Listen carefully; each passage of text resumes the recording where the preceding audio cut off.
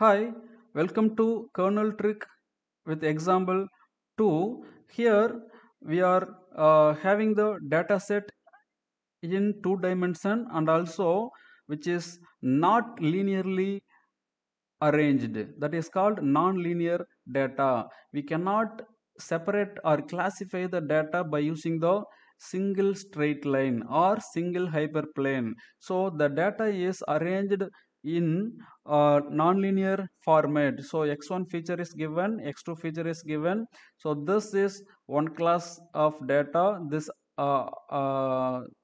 outside of the circle data is one class and inner side circle is another class. So this kind of data we cannot use the straight line to classify. We cannot use the straight line, so it is not possible.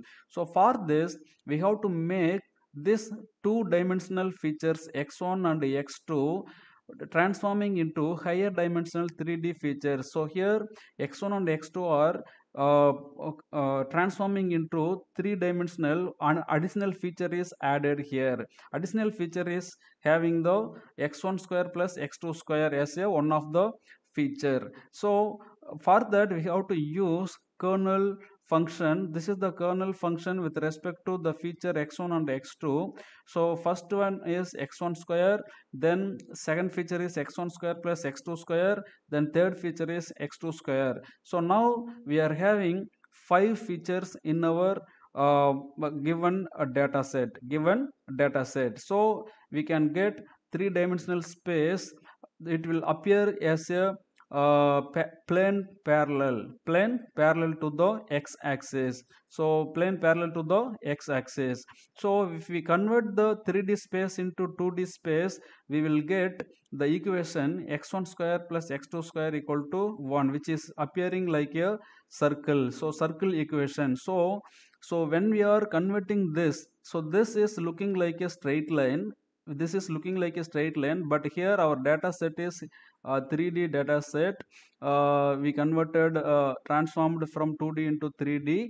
So this bottom is appearing as one class, and top of this plane is another class. But when you are looking from the top view, when you are looking from the top view, here it will look like a circle. It seems like a circle because our kernel function is here forming. When we are converting from 3D into the two dimension, you will get circle function. So this is the circle function. When you are looking from the top, it will look like this. So this is one of the example for kernel function that applying to the nonlinear data or nonlinear data in SVM. Thanks for watching.